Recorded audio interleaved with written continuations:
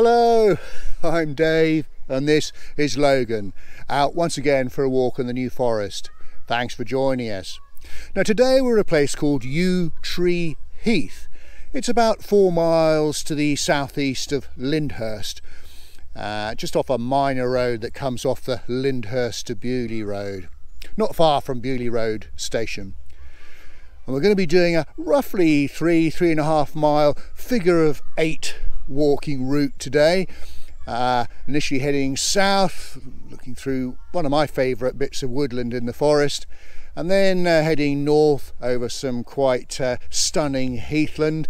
We'll be exploring the site of an old World War II anti-aircraft battery, and I expect we'll come across a few other interesting things along the way. Now, I'm filming beginning of August. It's a beautiful sunny summer morning, perfect for walking, so do come along with us. Well, I've parked my car at the Forestry Commission car park at Yew Tree Heath. I should point out that the car parks normally close between, I think it's the end of March to the end of July, because the area around here is popular with ground nesting birds.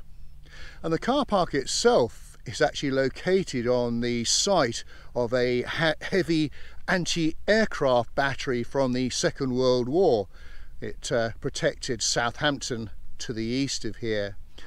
Indeed, the car park uses the old concrete service track to the site. Now, over the years, the numbers and makeup of the guns here varied during the course of the war, but I know that in 1940 the battery was made up of 4 3.7-inch anti-aircraft guns set on concrete emplacements around a central command post. I'll put up an aerial map showing where those were. And there was also a Bofors light AA gun, 11 machine gun positions, and a number of accommodation storage buildings. It was codenamed Joyce and covered about 23 acres, but it was all decommissioned after the war, although it was kept in ready use mode until 1950. Now, there is a little bit of evidence still here. I'm standing right in front of what was the central command position, and if we have a little wander around, you can see there are still little bits of concrete bits and pieces. You can see where the cars park around the side. Well, just a few yards to the north of that central command position, a bit of concrete here. And if you've got time, you can have some fun exploring and trying to find out where each of the gun positions originally were, because there will be some concrete bases still here.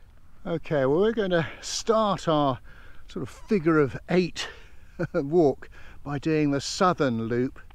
So just going to walk down this little track here. In fact, just in front of me I can see evidence of another mound with concrete bits on it. I'm not 100% sure what that was used for, but lovely to see the purple heather out in all its glory now. Right, let's cross over this ditch. Ooh, there we go. So we're going to head down this track here. The actual battle HQ for this little anti-aircraft battery was located in a house called the Bungalow, which is across that minor road that we're just about to cross, what is now the Ferny Croft Scout camp, and I believe that bungalow is still there. Just before we cross this road, again, some more evidence of the anti-aircraft battery, concrete bases of what would have been accommodation and storage buildings, all gradually being absorbed back into the countryside. Well, it really is a glorious morning.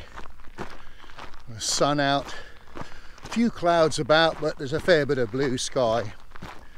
So we're heading south towards the Ferny Croft Scout camp, but we're then going to circumnavigate it and have a look through some quite glorious woodland.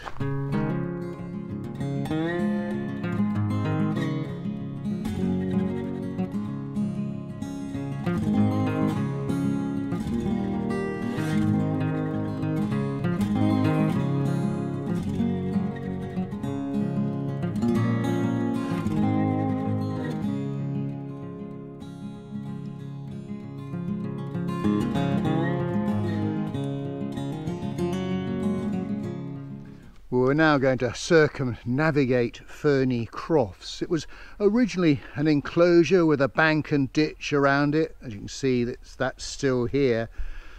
And it was rented out to the monks at Beaulieu Abbey, and then following the dissolution of monasteries in 1538 it was given to the Earl of Southampton and the Montague family thereafter, and it was sold off in 1899 as a private residence.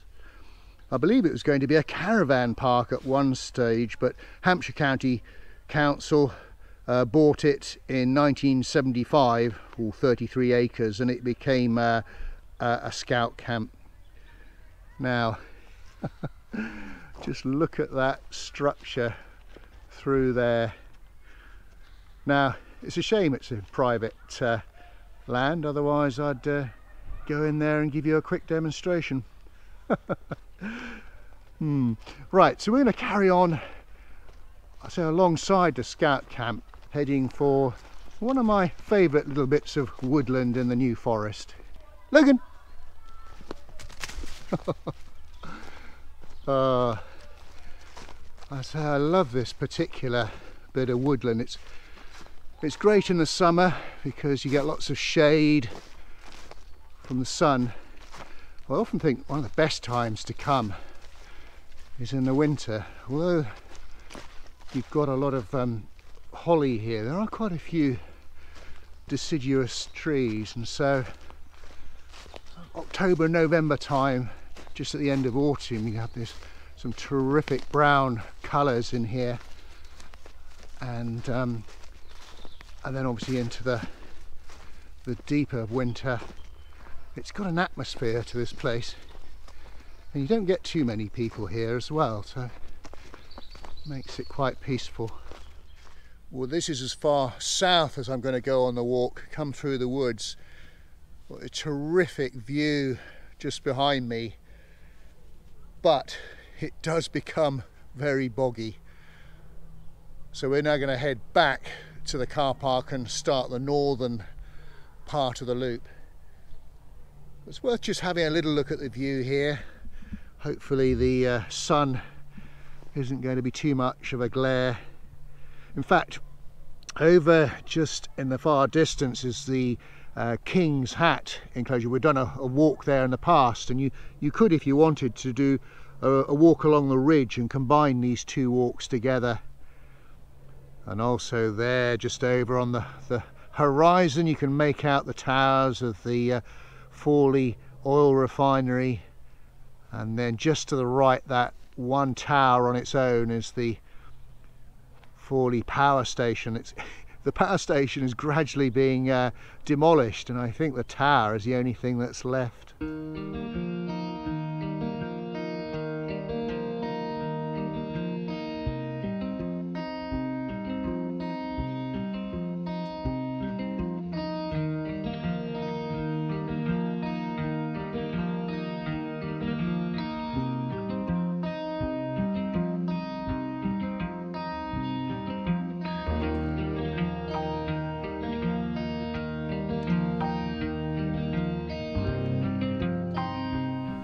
Well, we're now on the northern loop of our walk, which is the much longer loop.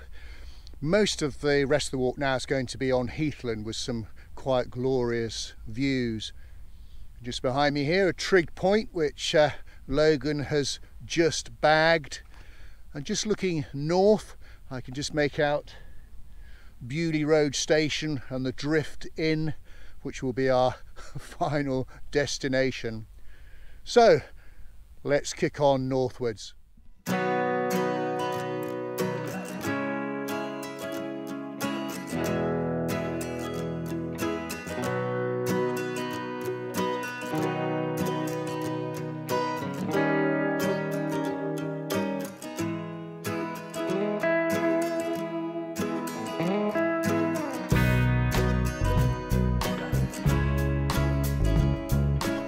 Just as we're wandering along, over there on my left is a barrow, a bulb barrow, quite easy to spot. There's not too much gorse on top of it. That one's about 25 metres in diameter, about 2.5 metres high with a ditch around it. According to my map, there should be a much smaller one, about 5 meters in diameter, very close to it, but I can't see it. But a good place just to give you a pan of the scenery around here, and those woods. Now just on the horizon there I can make out that must be the cranes at the docks of Southampton. Must be.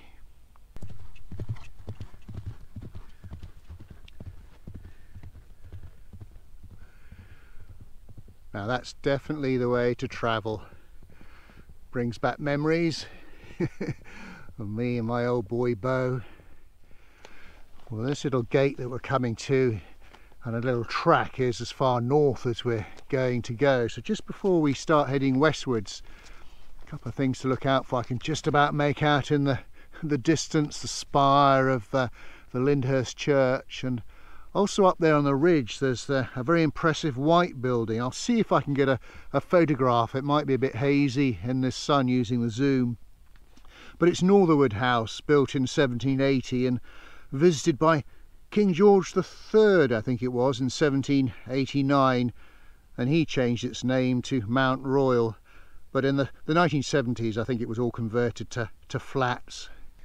On a lovely part of the walk now, strolling through some little tracks that are taking me through some heather and bracken.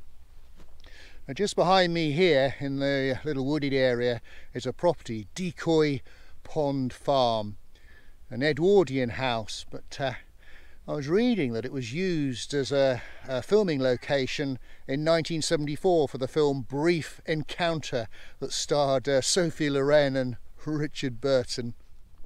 A lovely rowan tree with the berries glinting in the sunshine. And just looking at the woodland there, so typical of the New Forest, with the trees bare up to about 4 or 5 foot, that browsing line where the ponies have been eating, especially the holly. Beautiful, very, very peaceful day today. I can't hear a thing. Absolute silence. Isn't that lovely? Well, we're very much on the homeward leg now, not too far back to the car park. Enjoying some beautiful views still as we go along. I've just come up a path, nice and sandy, and regular viewers will know that Logan loves sand, so it's time for some Whippet zoomies.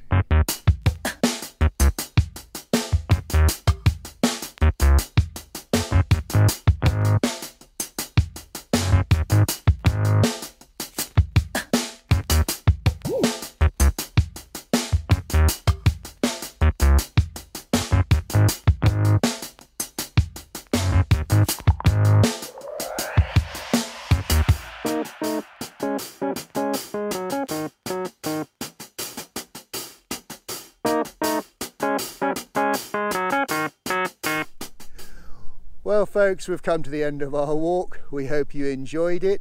If you did, please do give us a thumbs up and a like, and do leave a comment, and do check out our Facebook page, Dave's Countryside Walks, and do put a like against that.